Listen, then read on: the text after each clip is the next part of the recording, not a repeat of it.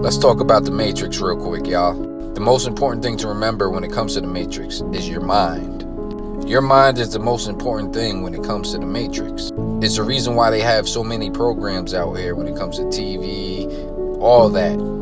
School, job, work, all that is part of a program. It's so many different programs that affect the way that a human life is, the way that you function, the way that you think. All your interactions in life are based on these many programs that society, aka the powers that be, have set up. Now, if you're not careful, you will be a walking zombie. What do I mean by that? I mean that you're walking around being taught how to think, how to feel, what's right, what's wrong, by all of these outside sources. So when you start to grow, when you start to break out of the Matrix, what you're really doing is going deep within inside of your mind and realizing these aren't even my thoughts. These aren't even my feelings.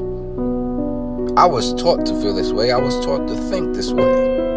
Now, I'm taking over. I'm back in control. I'm the captain of my own ship.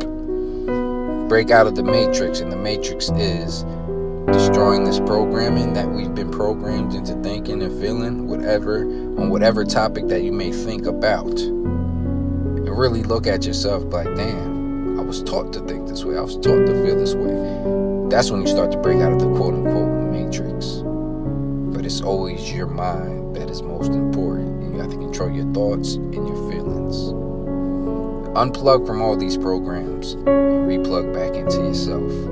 That's how you defeat the Matrix, y'all. Peace and one love. It's Oskino the Don. Subscribe to my YouTube.